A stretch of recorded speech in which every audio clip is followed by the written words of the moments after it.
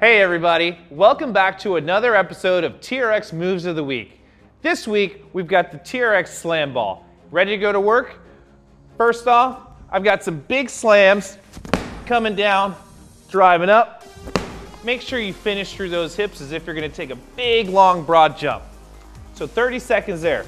Next up, I'm gonna get a good base on that ball. We're gonna come into a plank and hop back up. Into a plank, hop back up.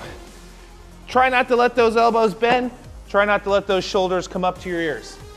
We're gonna wrap it up with a TRX inverted row with hip press. So shoulders stay down out of your ears, drive those hips up, finish nice and strong. Again, maintain that plank and get after it. We'll see you next week.